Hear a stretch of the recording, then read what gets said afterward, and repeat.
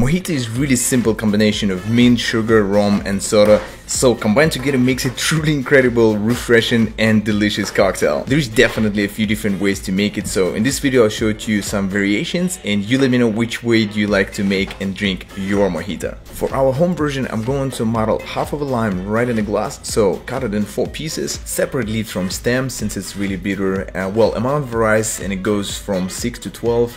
I prefer stronger mint flavors, so I put around 10. And I keep 1 or 2 pretty sprigs for a garnish. Now we need to add sweetener, and in Cuba they don't use simple syrup. Demerara sugar is a lot more common to use in mojito.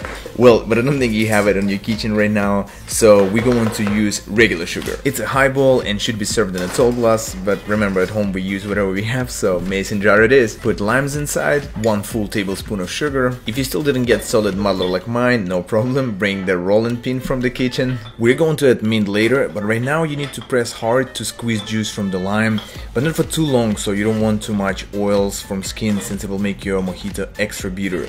I put all leaves in one hand and slept to wake them up, but it's not a mistake to muddle with mint, just need to do it gently, so again to prevent extra bitterness in your mojito. The most popular rums to use in mojito usually unaged white rums such as Bacardi, but Captain Morgan was like $1 cheaper, so easy choice to make. Let's start with 2 ounces and see how it goes. Crushed ice is really popular to use in mojito, but in Cuba they actually use cubed ice since it won't melt fast, and they claim it tastes better over time if you use cubes. According to original recipe you're supposed to fill up all the way to the top with club soda, but I still prefer to have mojito strong and refreshing, so I usually add just a couple of ounces. That's totally my preference. Stir it with a spoon and add a few more cubes of ice on top. Now let's take a few mint sprigs that we separated in the beginning.